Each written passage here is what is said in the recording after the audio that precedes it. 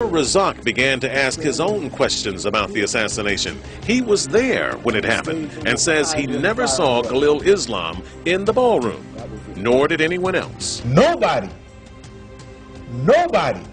of the hundreds of people in the Audubon ballroom, many of whom had been in the Nation of Islam, right? Nobody identified this brother as having been in the Audubon ballroom. Now that's impossible.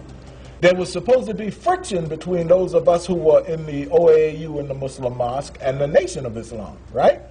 That Malcolm had left.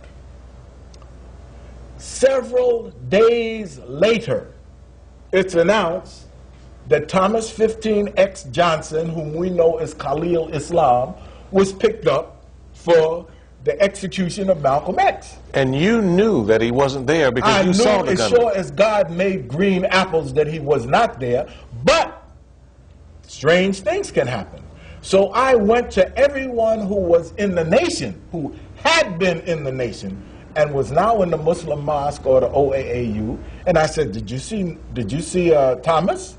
No. Did you see Thomas? No. Now Reuben Francis, who was arrested for shooting Talmadge Hayer, must have seen the people who were running out of the Audubon ballroom, right? He never testified that Thomas was there. Benjamin 2X Goodman, the late Benjamin 2X Goodman, or Benjamin Kareem, was on the rostrum. He knew everyone that was in the nation. He could not identify Thomas as having been there. As a matter of fact, he said he wasn't there. Not only that, but Khalil Islam has provided us with what he says is the sworn testimony of Benjamin Goodman.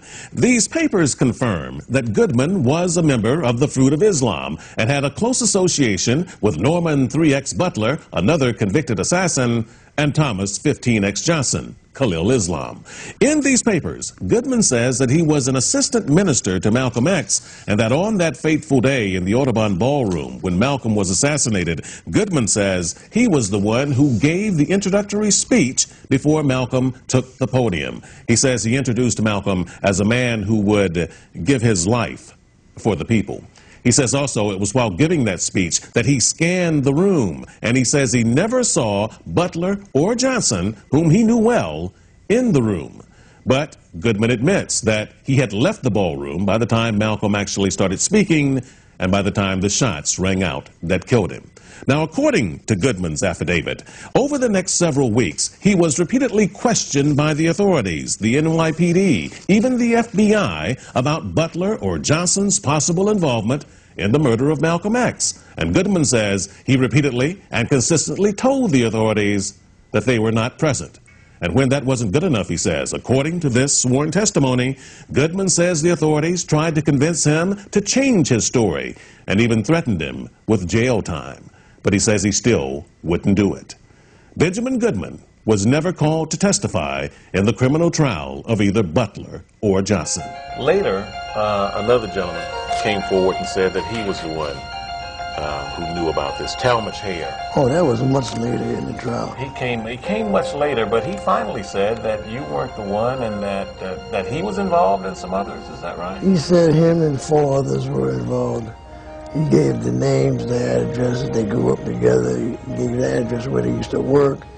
All the childhood activity, because they came from the same community, he gave all that up. I have that in my possession. And what happened after another person comes forward and confesses? What happened to you? Well, the DA said that he heard too much of the trial, man. You know, now he wants to exonerate this guy. You know, if he did it in the beginning, it might have had a different effect. But the DA played it like